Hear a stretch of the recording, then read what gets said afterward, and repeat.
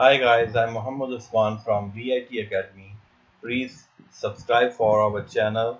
We keep updating videos. In this tutorial, I'm gonna tell you how to make an ISO file readable, or you can say that if you have files in ISO file, how you can copy those files in USB.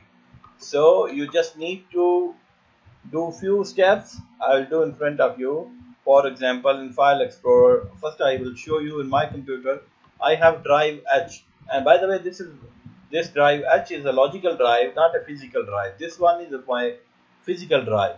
So if I go to D drive, I have the E drive in Windows 10. Here we go for the ISO file, which is Windows 10 ISO file. We have I already show you we have H drive. We can go to here and mount this ISO file to H drive. But if you want one more drive, like two drives, if I made two drives, now I'll go to this computer. You will see I have two virtual drives, G and H. Now I'm gonna go to the file again in E in Windows 10, and now the ISO file. I will go to ISO, power ISO. I can mount this to the D drive or H drive or G drive, any one of my virtual drives. So I will go for H.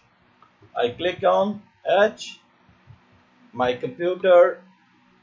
You can see this H drive now have a data which is 3.58 GB.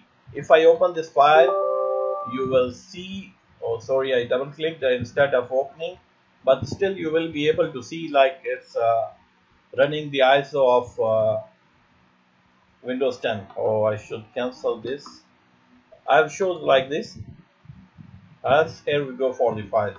You can copy these files. You do not need to extract or do not need to anything. If you like our videos, please subscribe for the channel. There is a button below at the right corner. Keep checking updates from our channel. Have a nice day.